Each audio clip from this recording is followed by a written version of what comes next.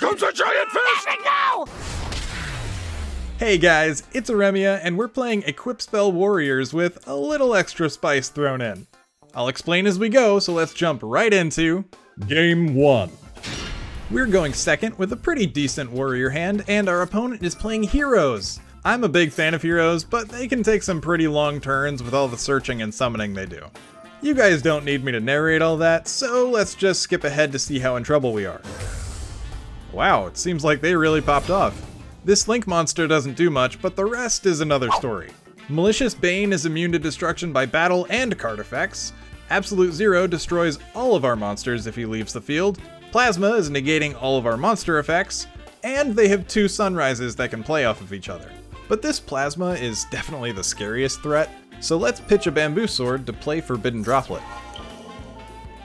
Alright, now we can actually play the game.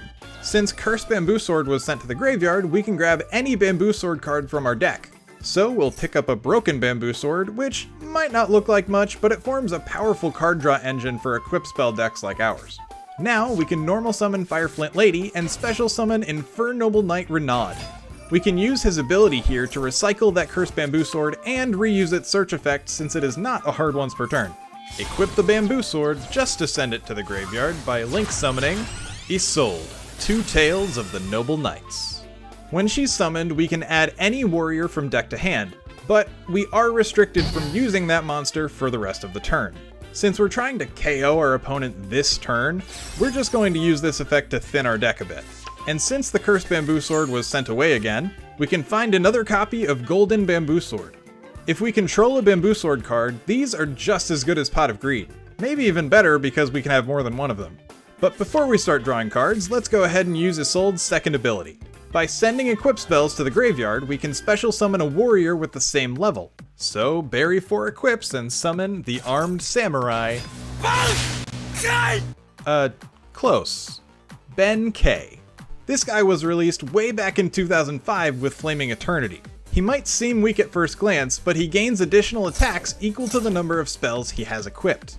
If you're familiar with this card, you might know about the one-turn kill where you load him up with equip spells and let him swing for game. Now we will be using Benjamin to attack for game, but you know we gotta throw in some extra spice on the way. Besides, all of our equip spells are in the graveyard now, we couldn't possibly bring them all back. Hey, is that foreshadowing? Since another Cursed Bamboo Sword was used to summon Ben K, we can grab our last Pot of Greed, and since we've thinned our deck quite a bit, I think it's about time we start using all this card draw. Draw a Lightning Storm off the Upstart Goblin. Well, that certainly would have been an easier way to win the game, but it doesn't really matter. We just need to find 2 more cards for the combo, and this game is as good as ours. Equip Ben K with the Broken Bamboo Sword, and draw another Upstart Goblin. Might as well play it. There it is, that's the jank we're looking for. Gilford the Legend. Also released in 2005, this version of Gilford was the boss monster of the Warriors Triumph structure deck.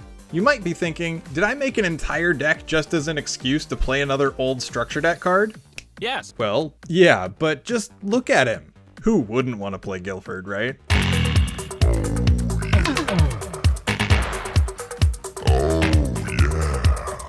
That's enough of me gushing. When he's summoned, he can equip all the equip spells in your graveyard to warriors you have on the field. The downside is that he can't be special summoned. What was that?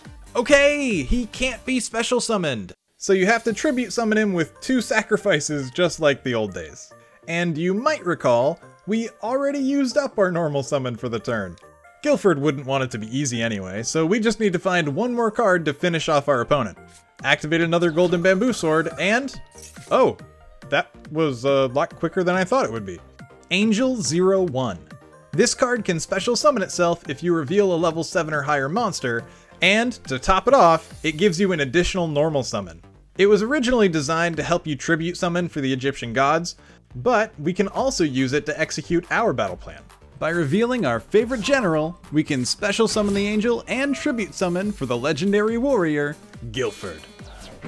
Now we can finally use that ability to equip Ben K with every equip spell in our graveyard, pumping his attack all the way up to 4,000. Normally these 2 sunrises would put us in an awkward position, since if we attacked one, the other would get to destroy our monster. But we don't actually need to attack any of their monsters with the equip spell, Noble Arms Clarent. By paying 500 life points, it enables the equipped monster to attack our opponent directly. And since Ben-K has 5 spells equipped to him right now, he can declare a total of 6 attacks during the battle phase. So, attack once, twice, and there's the surrender. Nice. Man, I love winning with old jank cards. Might as well go again. Game 2. Okay, going second again, and we actually have the combo in hand already since Sublimation Knight is a 1-card Isolde. Now, what is our opponent playing this time? Preparation for Dark Magician stuff. Cool, let's skip ahead to see how much they do. So they were able to get out the Dark Magicians, plural, and set an Eternal Soul, but no Dark Magical Circle on board means we don't have to be afraid of any banishing shenanigans. We draw a red layer, which can be special summoned if we don't control any monsters. So we might as well summon him in case they have some interaction. Next, we can normal summon our Sublimation Knight, who can use his effect to equip a Squeaknight from our deck. And they chain Eternal Soul to summon a Dark Magician. I don't much care about them getting monsters since we're just going to swing at them directly, but I'd rather not risk them drawing an extra card. Now, normally we would summon the Squeaknight here, but since we already have 2 warriors on board, we'll get rid of him to play Forbidden Droplet. Now, we can link up to Isolde and activate her first effect to add a warrior from deck to Ash Blossom. You fell victim to one of the classic blunders! Isolde is an important card to negate, but you always want to save Ash to negate the second ability, since that's what lets us summon a monster and keep playing. So, bury 4 equip spells and summon out Ben-K once again. We can also grab another Bamboo Sword, so we might as well dig for more interaction. A second Ben-K and Gilford. Well, we already had the combo, so... お前はもう死んでいる。何?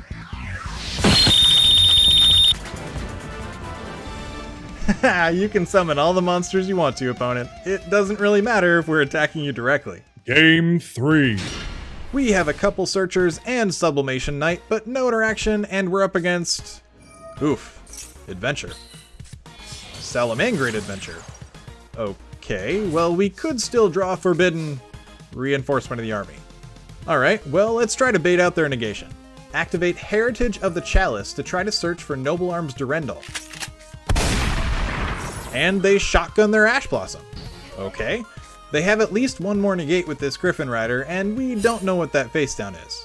So, activate Rhoda and find a Fire Flint Lady. This level 1 can special summon herself, but we need to control another warrior monster to do so. Summon and activate Sublimation, and there's the Griffin Rider negate. Usually, we would be pretty stuck here, since these 2 monsters can only special summon themselves when we have other warriors on board. But luckily we have this 1-for-1 that can help start our combo regardless. Summon another copy of Fire Flint Lady, as well as our Renaud. When Renaud is summoned, we can try to bring back the Sublimation Knight, and... Called by the Grave. I was afraid that might have been an impermanence, so it honestly could have been a lot worse. Now we can go into Isolde without fear of negation, and find a Sublimation just in case we can't finish them on the next turn. Next, let's use Isolde again to summon Ben-K and grab a Bamboo Sword from our deck. And... I guess we can't do much else. Since we don't have another way to draw cards or summon monsters, we can't go for the rest of our combo. But we can link summon a monster you probably haven't seen before. Raten, the Heavenly General. Upon entering the battle phase, he can destroy any 1 card our opponent controls. So, destroy the opponent's Fateful Adventure that was protecting their token, and attack over it before ending our turn. Now they're just left with their Field Spell, Veil Links, and a top deck to dig themselves out. If they hadn't shotgunned their negation, this game probably would have ended in a loss for us. But it's all about game knowledge, and in the moment, you can't expect players to know what to negate in every matchup. So don't be too mean to these players in the comments, okay? Now, to skip forward, we eventually summon Yugioh to go digging for our combo, and while we can't quite find it, we do manage to make a pretty big Gilford and swing for the win with the man himself. So how did we do overall? Well, I played a lot of games with the deck, mainly because I thought Gilford looked really cool when I was a kid. Playing throughout Gold Rank, the record was a little less than 50-50.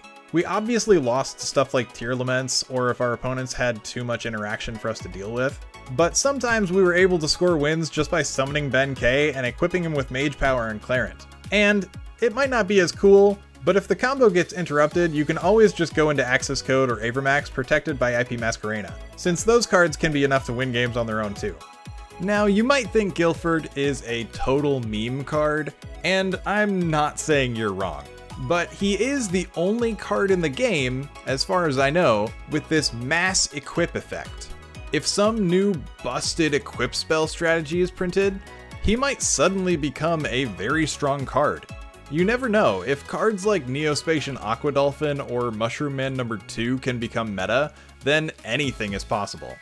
I didn't actually notice this before, but those are both level 3 warriors. Huh.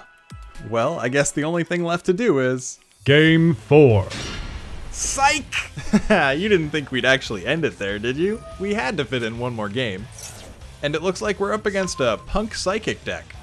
Wow, it's almost like I knew what we were playing against ahead of time. Psychic End Punisher is an extremely powerful monster, but it doesn't matter how unaffected it is if we can ignore it completely. Summon our red layer and... Maxi! Well, that will make it a little harder, but we have to get pretty lucky to pull off this combo anyway, so it doesn't really make much of a difference to me. Summon Ben-K and link up to Isolde, thin our deck, summon our second Ben-K, and grab another Golden Bamboo Sword. Let's go searching for our general. And... no Gilford in sight. But wait, can we still win here? Equip Benjamin with the 3 equip spells in our hand and activate Cursed Bamboo Sword's second ability. We can bounce a Bamboo Sword back to hand to let Ben-K attack directly this turn.